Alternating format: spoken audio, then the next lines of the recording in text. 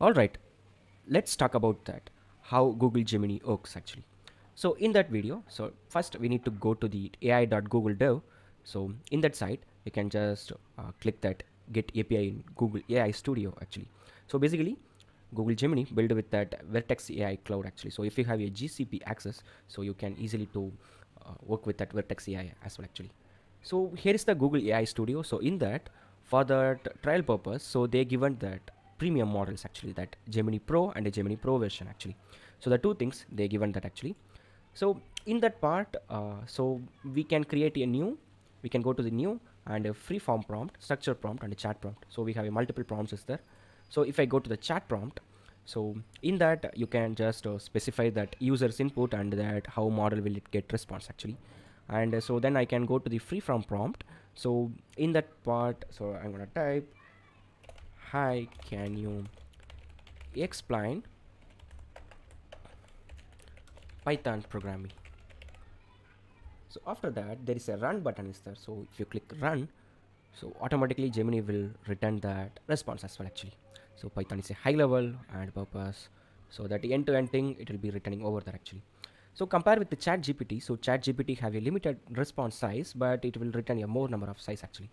So this is how will it works in that Google Gemini level actually.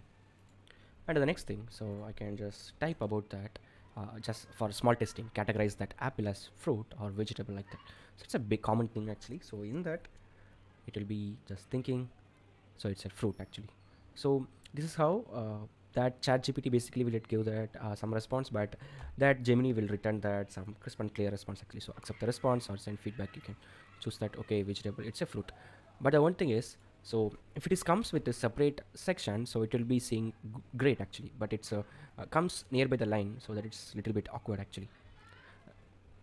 Alright, so the next thing, I can go to the chat prompt. So in that chat prompt, so there is a just testing prompt is there. So in that I can just asking that what is Node.js or like that. So I can just, or what is AI.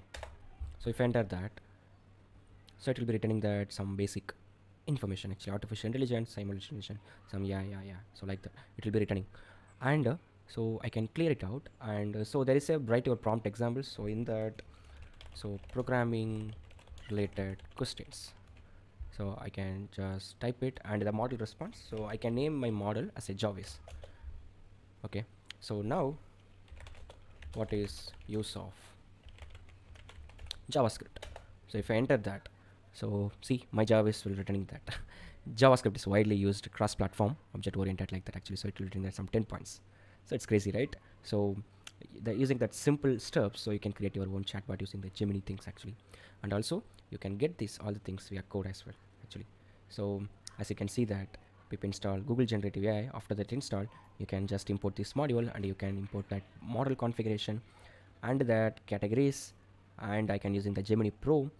And after that, so that it's a programming related questions only I'm going to ask, so that model Jarvis. And so user, I'm going to ask what is the use of JavaScript, so it will be written like that actually. And also you can just return, you can just append with that curl and a JavaScript and a Python or Kotlin, so anything you can just take the code and reuse that based on that. Alright, so this is one thing. And the next thing, I can go play with some emoji recognition actually. So in that I can go to the freeform. So in that I can choose the model as a pro version actually, so understanding that images actually. So in that, so describe the what the people are doing in this image. So I have a image with some playing cricket. So in that, so I need to get a response over there, so I can just run that. And let's see what Gemini Pro vision will return that output actually. Wow, great. So the two men are playing cricket on that foreground in the batsman, and the man is ground in the wicket keeper. So it will be just explaining that what the image is actually. So the wicket keeper job is to catch the ball if batsman is misses actually. It's great. Yeah, thank you. And the next thing, so I can just remove that, and also so I can remove the image, I can put my own image. So here's some football images, random football image actually. So in that, let, let it see so what happened, it returning that actually. Alright, so the image shows the soccer player in a blue uniform, Western McKinney, oh, kicking the ball. Two defenders, McKinney save number 8 jersey, the player's left way, number 5 jersey. Wow, great. Wow, it able to note that jersey number, and along with the in-depth detail it can able to capture actually. So let it see. I can increase the temperature as 7. Let's see what now it will be written actually. So I can just remove that.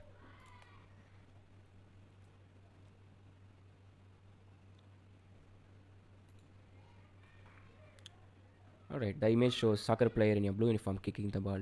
White, two different types of white uniforms. Great. So let me increase as a 1. Now it will be getting that straightforward actually, I think.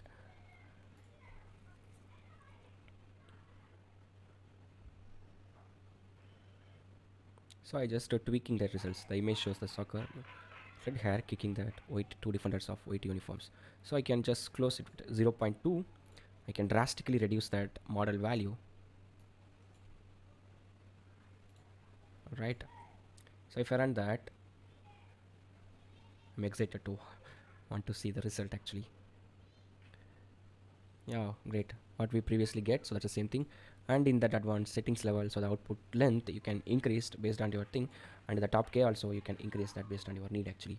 So and also you can save that this part in that Google Drive, and if you are going to paste some images, so that image also will save on your personal Google Drive actually.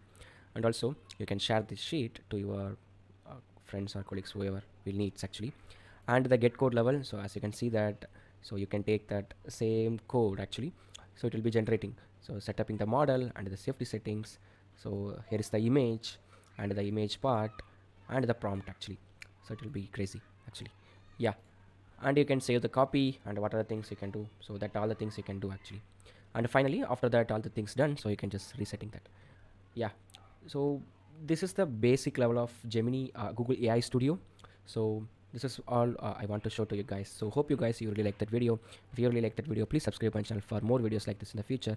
Also, if you have any queries or comments, please leave them in the comment section below. I am happy to respond. We'll see you on the next video. Thank you. Bye.